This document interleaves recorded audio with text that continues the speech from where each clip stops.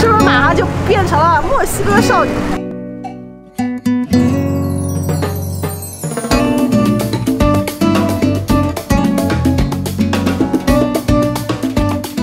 亲近自然，简单生活。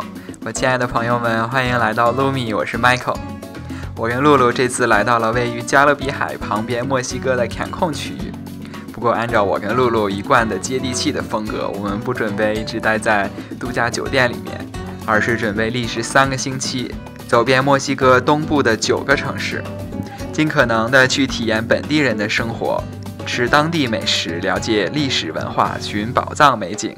今天是我们来到墨西哥的第2天，我们准备去坎昆附近的一个小岛，你们先猜一下是哪一个？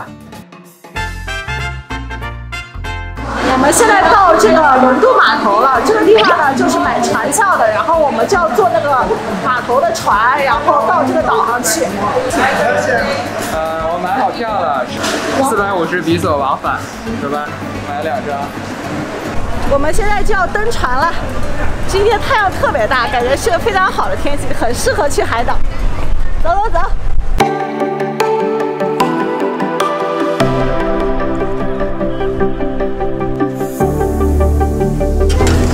太阳有点大，我得全副武装。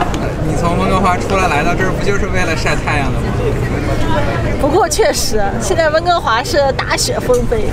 哎呀，我们来到阳光温暖如初的地儿，感觉特别开心。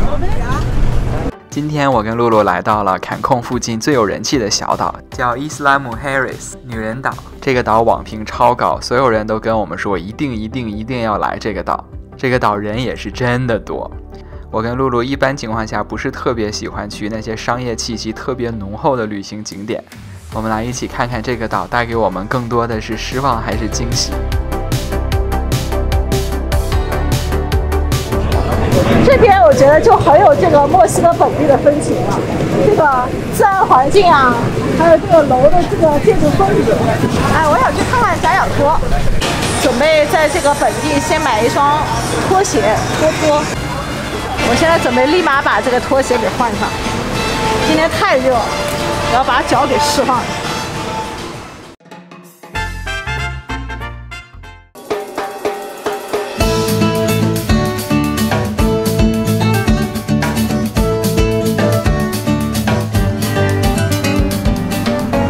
这个很墨西哥，波西米亚风，怎么样？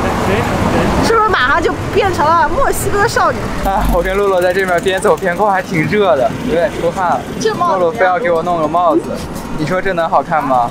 这帽子我觉得很有特色，你的头太大了，换个这个。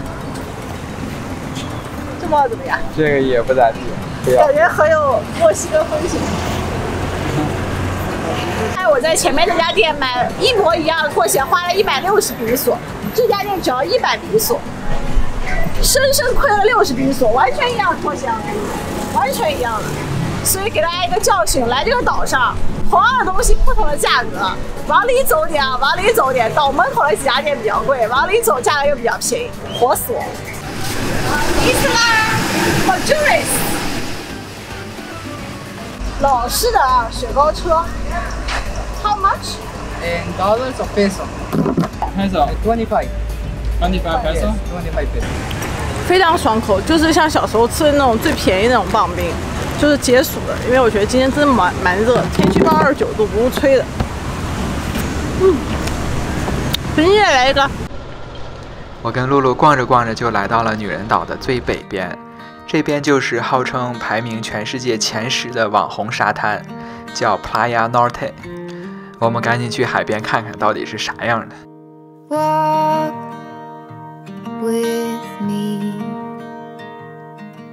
我下去先感受一下加勒比海，这是第一次触碰加勒比海。Walk with me. There's something else we need to find. 加勒比海好凉啊 Say you'll go, don't make me wait. There's no need to hesitate. Let's make footprints in sand. Let's make miracles, come hold my hand. Let's find something new, me and you. 这面沙子真白呢，我的天呀！这是我见过最白的沙子，简直就是白，不知道该怎么形容这个白。而且这个沙子哦，特别的柔软，这个沙子踩在上一点不硌脚。Playa Norte 确实没有让我们失望，我们好想在这面待一整天。不过我们还想带大家一起去看一看这个岛的其他地方，决定傍晚的时候再来这里看日落，再享受一下这片沙滩。我很喜欢这个岛上的木林，我觉得是个特别适合放松、躺平的岛，可以各种吃逛逛，各种慢节奏的享受阳光沙滩。来这儿就是不想说话，只想躺平。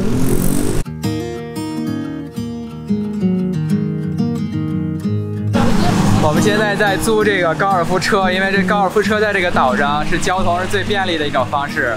A few moments later， 我们现在想租一个这个车，但租不上，基本上都没有了。在这面租这高尔夫车真难租的，我们在这边转了1个多小时了，还没有租得上。在女人岛租高尔夫车是这边最流行的一种代步方式，一般情况下40美金可以租1天。不过我跟露露这次没闹好，我们没有一来就租，而是快到中午这会儿才租。这会儿大部分的高尔夫车都已经租出去了，剩下为数不多的还死贵。所以说大家如果下次来的话，还是一早租。在转了超过10家店之后，终于还是租到了。这个租车的价格真是夸张，从40美金1小时到20美金1小时都有。我们最后谈这个是20美金1小时，虽然不能算便宜，但今天已经是不错的价格了。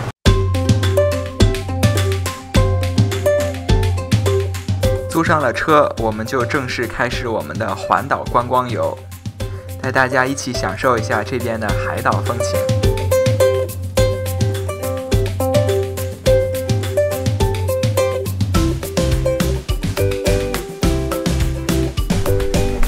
刚才在这旁边小店买了一个新鲜的椰子，我记得我们之前去夏威夷的时候，这椰子特别好吃。我来尝尝这个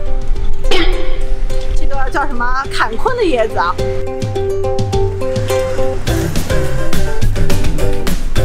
太享受了，在这炎炎夏日，我觉得椰子汁比一切的饮料都要棒。喝着椰汁，坐着小车，吹着海风，哎，这感觉简直是太香了。这高尔夫车虽然是租贵了，不过这会儿也觉得值回票价了。我们一路往南，人越来越少，风景却是越来越好了。啊，这个水真的是太蓝了，蓝的我已经没话说了，不知道用什么来形容。就是有点像那个蓝宝石一样的，真的是非常非常纯粹的蓝。哎呦我天，太漂亮了！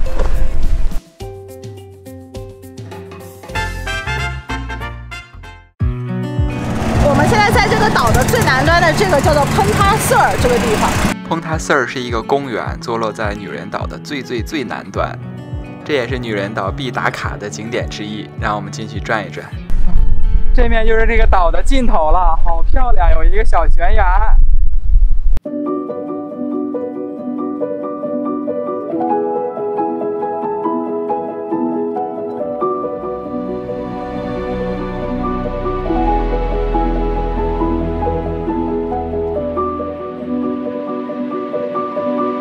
我跟洛洛已经走到这个岛的尽头了。买票进来以后呢，就发现这边就是可以看海的一个非常好的地方，有一个玛雅的一个小遗迹，就是这个小房子残留的这个建筑。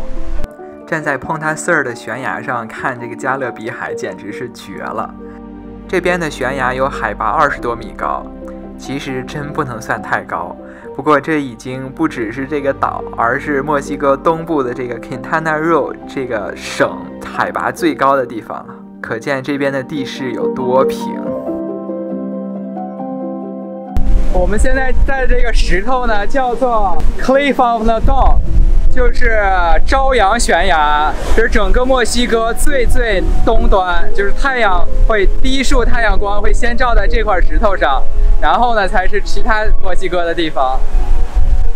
原来趁我不注意的时候，自己已经都看完了小说。说明啊。对呀。我们在这儿看到一只大蜥蜴，看到了没有？就在这儿的，哇塞，就在路上趴着，动也不动。我不知道要从它身边经过，还是要绕过去。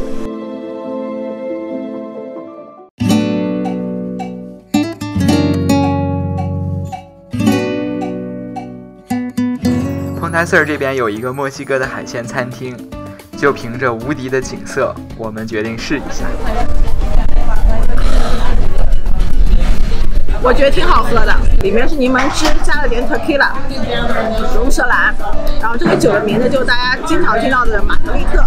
这个外面还有一圈盐，喝起来整体的口感呢就是很清爽，特别适合这样的烈日炎炎的夏天吃海风。我就等我的 taco 了，今天点了墨西哥当地美食，期待期待。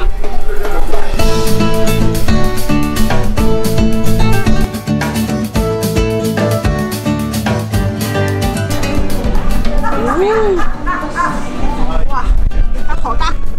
然后品尝一下这个虾和鱼的 taco 了啊。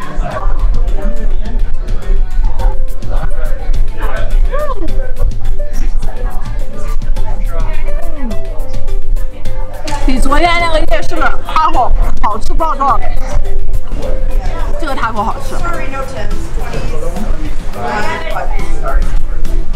我吃这个是鱼肉了，这个鱼肉炸的外焦里嫩，像鳕鱼，然后配上这个酱，哇，味道超级的浓郁。这个鱼还挺新鲜的，哇，这个海鲜 taco 真的超好吃。这个是他们给的辣椒酱，是绿色的辣椒。我来放一点，放到这个虾里面，一下吃个大爽爽，4个虾的超大分量的taco。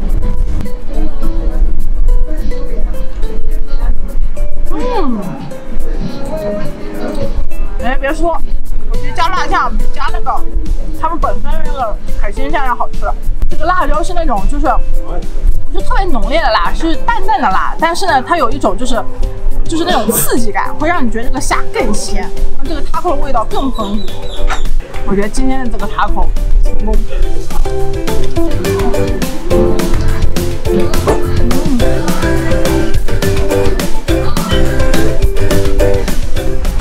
酒足饭饱，我们现在就要离开这个岛的最南端Punta了。下面我们要往北端往回开了，再领略岛的另一边的风光。哎呀，你看，Michael，你看那大椰子。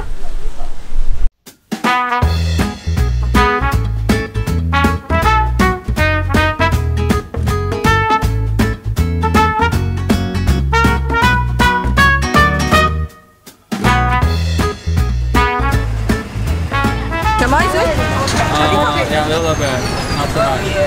我们刚刚在这家店买了这个墨西哥版青芒果，这是辣椒版的青芒果，这也是他们这儿的特色。哎，Michael 同学已经忍不住了，我来一个。好吃。我其实觉得加点辣酱，综合了这个青芒果的酸味。如果说这个青芒果太酸了，说咋这么酸，咋这么酸，我就觉得这个酸的超好吃。芒果的甜跟酸，加上调料的咸跟辣，啥味儿都有，反正是。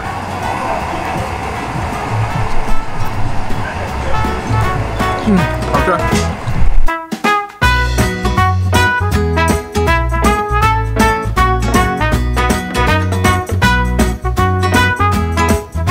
这个岛上呢，也有很多像现在我所在的位置上色彩斑斓的这种小社区。这边的房子各个颜色都不一样，太漂亮了。我把它叫做 Rainbow House 彩虹房。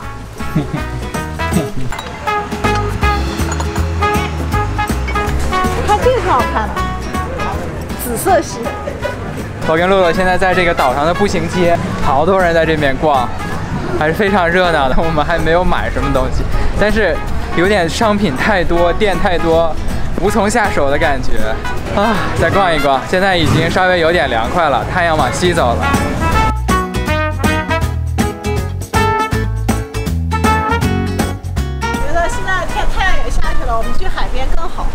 会太晒。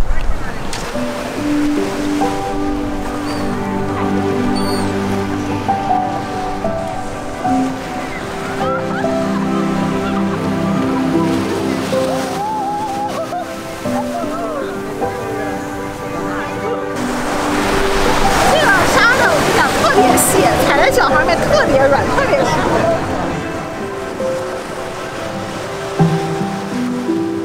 今天在女人岛逛的超开心，虽然确实是人多，而且商业气息有一点浓厚，不过也挡不住这边的风景那是真好，很喜欢这边浓浓的海岛风情。我跟露露都商量着，下次来坎昆这边可以在这个岛上住几天。好了，我们这期视频呢就到这里了，下期呢我们要离开这个岛去 Playa de Carmen 跨年。你没有听错，确实是跨年，因为拍这期视频的时候正好是2021年的12月31号。我们来看一看墨西哥的大家是怎么迎接新年的。